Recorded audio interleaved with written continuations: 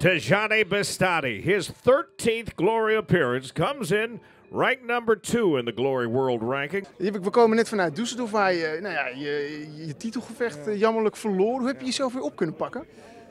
Ja, je moet gewoon back to the drawing board en gewoon vooruit gaan en dingen die geweest zijn achter je laten. En gewoon alleen maar vooruit kijken.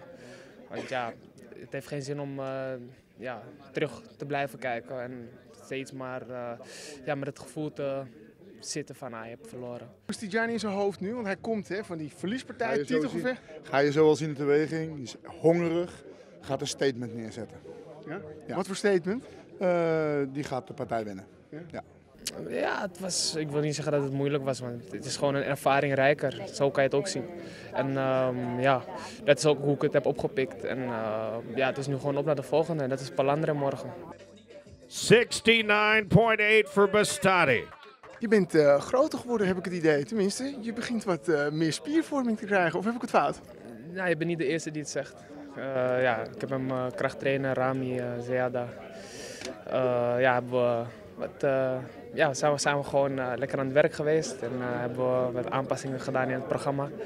En ik voel me goed en ik voel me sterk en lekker. De voorbereiding is echt subliem gegaan. Tyjani is ontzettend vooruit gegaan. Een stuk sterker geworden. En Vincent Verschansi heeft bij ons de voorbereiding gedaan. En ja, daar kan ik ook alleen maar met lof over praten. De voorbereiding is perfect gegaan. Nou, bij die stare-down konden jullie elkaar nog niet loslaten. Of in ieder geval, je bleef elkaar in de ogen kijken. Ja, klopt. Ik ben altijd iemand die gewoon staat. Ik sta er. Ik kijk je aan in je ogen. Angst wil ik bij je zien. En weet je, hij deed dat ook hetzelfde. Wat zei kort tegen je?